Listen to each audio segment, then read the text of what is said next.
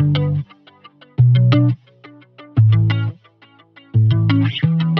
everyone, and thank you for joining me for another episode of Persephone's Pantry. I really hope you have all been enjoying my recipes so far, and especially lately all of my veggie inspired recipes, and today is no different.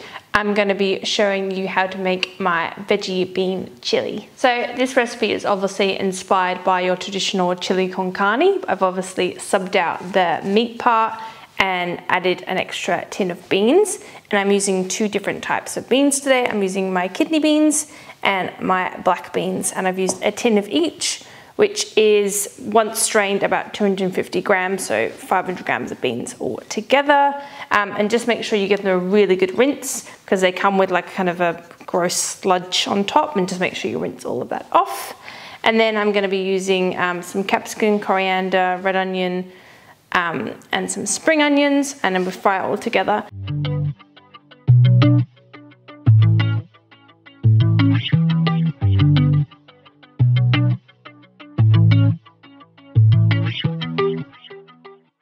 Okay, so let's talk spice. We really want this dish to have a really nice kick, and you can add this kick in a couple of different ways. I am going to add a small fresh chili from my garden. This has a powerful punch. I'm also going to add a little bit of cayenne pepper and some chili powder. You can add a glug of Tabasco. You can add your favorite chili sauce, as long as you get that nice punch, if that's what you like. So yeah, there's a couple of different ways of getting that into the chili. I'm just gonna slice this up, and then we'll fry this with the garlic. Okay, so I have my pan preheating, and I'm just going to give a good glug of olive oil, and then we're going to fry off the red onion first. So my red onion.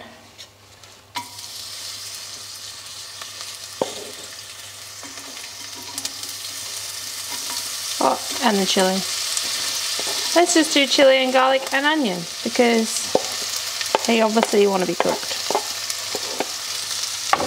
And then we'll just fry them off. You want it to be on quite a low heat, because you kind of want them to sweat rather than to brown and burn quickly. So we'll just let them get a little bit brown and caramelized, and then we'll add the capsicum. Okay, so now we're going to add our colourful capsicum.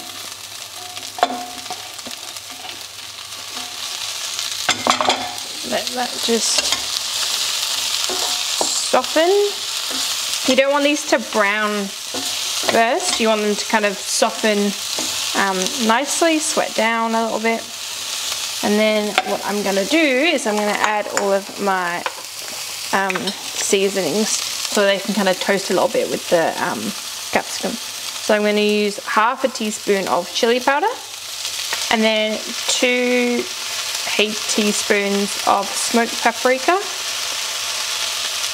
This is kind of where all the flavor comes from, so don't be shy with your smoked paprika. And then a teaspoon of sweet paprika, and then some cumin. I'm going to do 2 kind of level teaspoons of cumin, and then a little bit of cayenne pepper, so like 1/3 of a teaspoon. Get that heat going.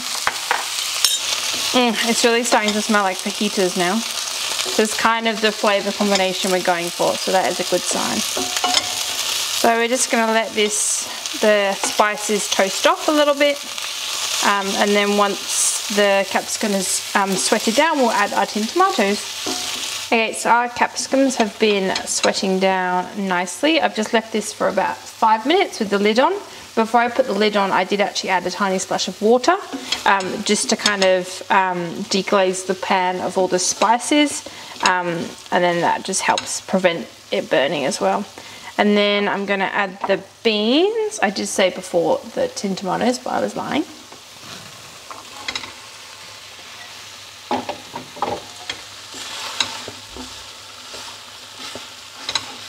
So the beans are stirred in nicely, and now I'm going to add my can of tin tomatoes.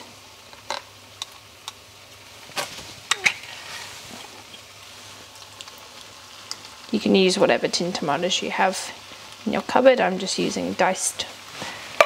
And then we'll give that a stir. And you can add a little bit of water throughout the cooking process whenever you need to, if it's getting a bit dry. Okay, that is looking good. And I'm gonna leave that on a simmer for about 20 minutes, half an hour, and then I'll come back and check on it. Okay, so this is looking delicious, smelling really amazing. You can see everything is kind of really softened now. All the onions have kind of melted into the sauce. I did add about half a cup of water throughout the cooking process, kind of about 15 minutes in, and this has been simmering for about half an hour altogether.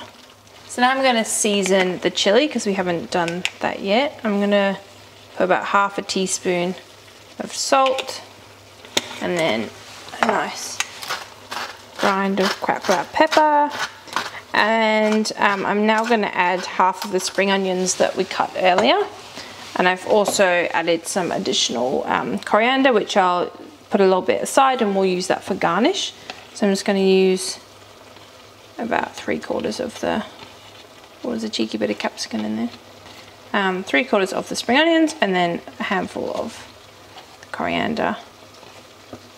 I'll use the rest for garnish. Stir that in and then I'll turn it off. So everything is ready to serve up now. I cooked some rice earlier, just some white medium grain rice. But you can, this in a fajita would be delicious, or tacos, anything like that. If you don't want rice, just gonna serve up a little bit. And then I have some garnishes here as well. I'm gonna finish it with some diced avocado.